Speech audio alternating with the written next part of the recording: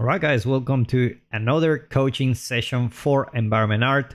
This is the second part of a video series that we're making. If you want to see the first part, go check. I'll put a link in the description where you can see it. And this is the result of Guillermo's work after the feedback, and it's looking quite nice. It's looking quite nice. Now, you may be at this point tempted to add more details into your scene, like you're already feeling like your scene is just, looking good, it's working. But there are a couple of things I want to give you, some tips that you can make in your scene to make it look better. So let's talk about the silhouette. So the first thing is that the silhouette is created by lights and shadows, and you have your lights here.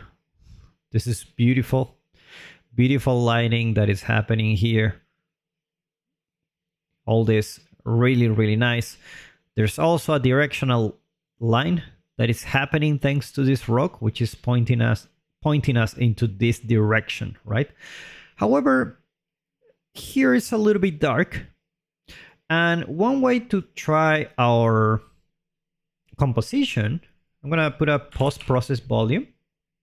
So I'm gonna go to the green plus icon, go to basic, actually visual effects, post-process.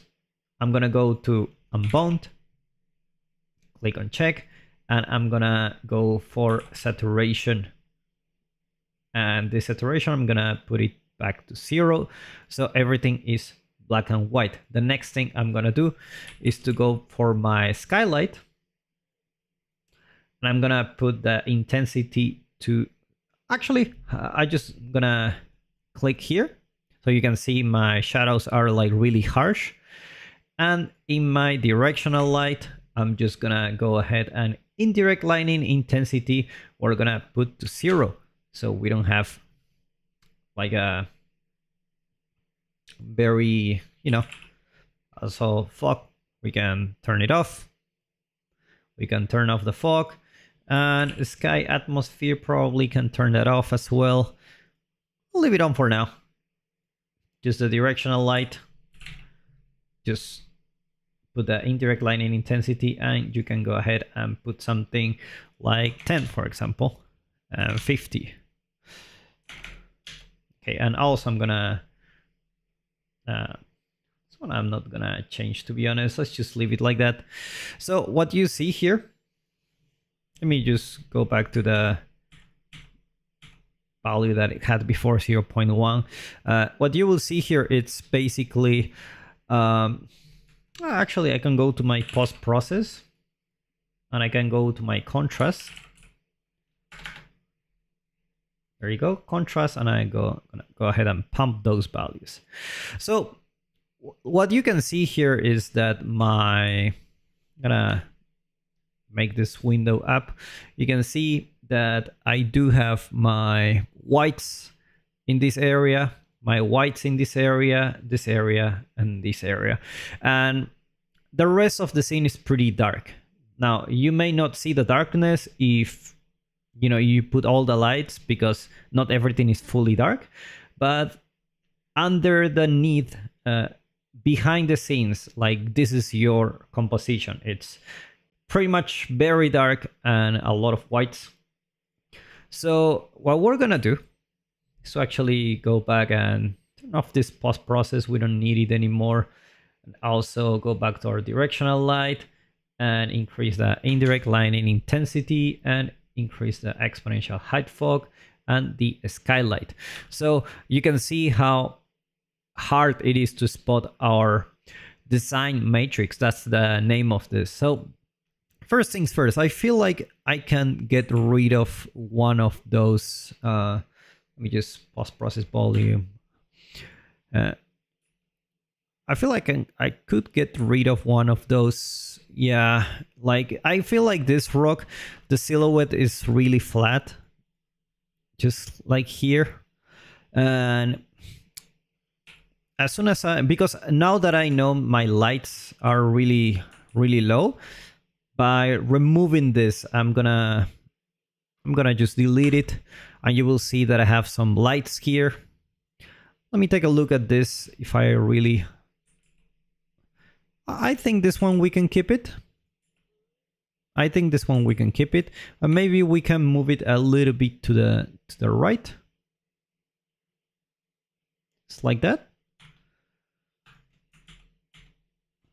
Actually, here is fine. It's a nice angle. Let me try to remove it. Okay. Just trying to see, like, if this part. Yeah, we're gonna keep it. Another thing is this silhouette here. Now, if you see the silhouette, it's basically this thing that is in this area. And for silhouettes, you really want to have interesting shapes. So what I recommend is just to play with this a little bit. Maybe something like this. And this will also give you a little bit more lights in your scene. It's actually giving us some rim lights here in this area, which is really nice. Okay, so we can go ahead and just change this. Whenever you're working with natural environments, it's always a good idea to remove the snapping. And also try rotating around. Not really. We can also try scaling this by multiplying by -1. Not much change for now. So we're gonna try to see if this silhouette is a little bit more interesting. Okay. Can try and move these ones. Okay. And now we have like a different type of shape where it's something like this, and then you go for something like this. Okay. So even like this, when you want to create more tension, you can even move this a little bit to the left so that these two lines create a lot of tension so that your eye is stuck in this area. So that may be what you want to do. But if you don't want to have that much tension, you can just move it just around here. Now, another thing that may potentially help us, it's just put a blocker here. So we can try with a rock to see how it looks like. So what's happening here when I see this scene, I'm saying like, okay, I have this line here, and I have this line, I have this line, but here, whenever I look back, there's nothing really bouncing back to this area. And this is where we actually need a blocker, which is like something like this, that our eye can come here and go back. So what we can do is we can try with this rock just to feel how it looks like. And let's go back to our original.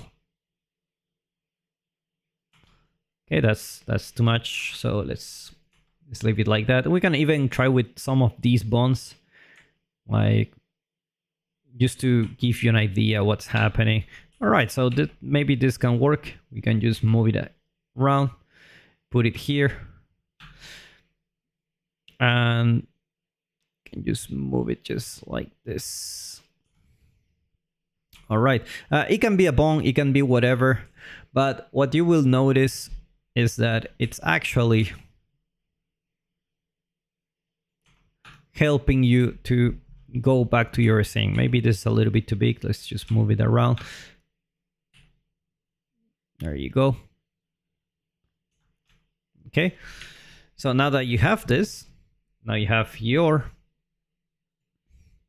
blocker here, and you have your stairs. And now that because we have more light coming from here, I think like our scene is just looking much better. Another thing you may want to try, because these stairs are in the center of the composition. Usually not a very good idea. I don't know if you know the rule of thirds. Like if you put the rule of thirds here, something like that, you will want your most important subjects around these areas. In general, things that are in the middle tend to be very boring unless you go for a very symmetrical composition. So what you can do is actually just rotate it around and put it here. Let's try. And just by doing that, you're already having like, let's just put a pivot. Let's just put it like this. Can even rotate it a little bit.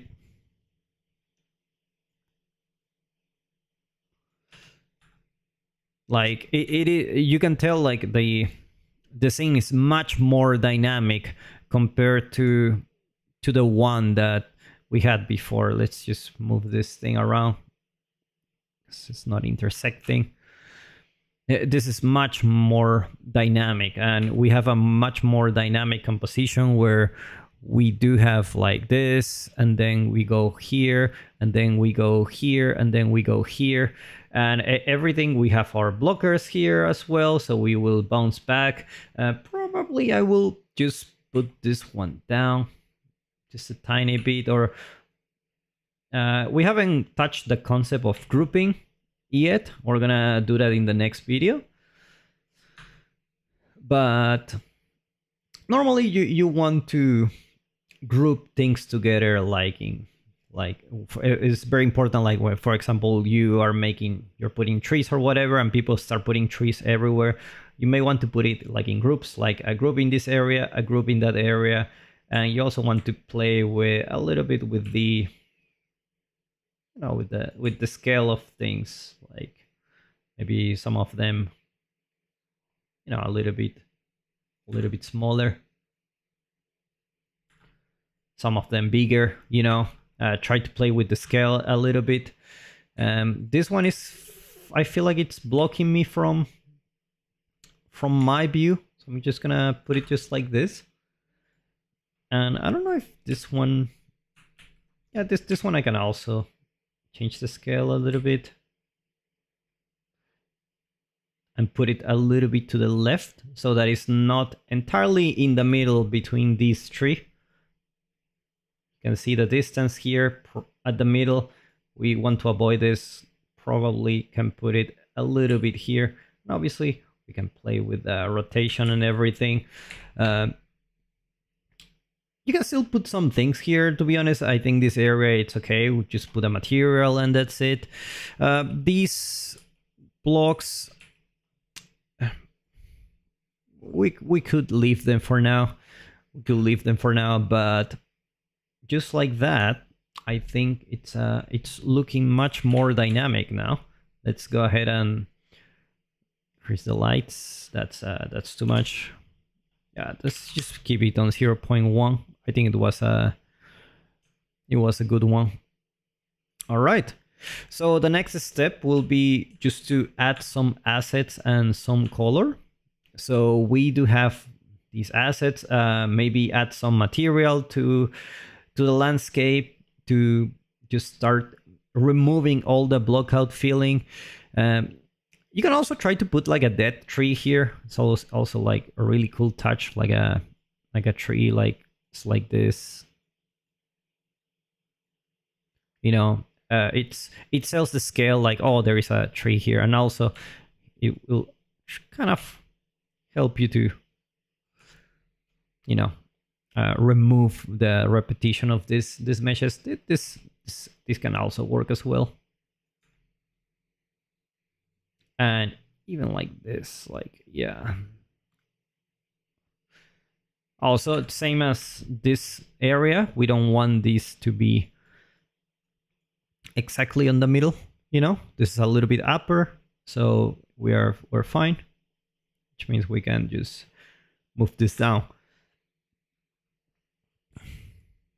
All right, so I think that's pretty much it. Hopefully it's been helpful for you guys to understand these concepts behind the scenes.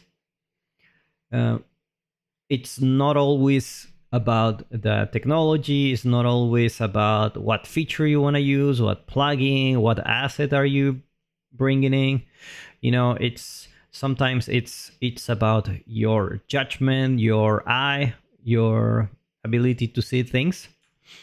So if you found this video helpful, don't forget to subscribe to watch more content like this. Let us know in the comments what you think about this format, this coaching format, where I can share with you more in-depth knowledge about environment creation process in Unreal Engine.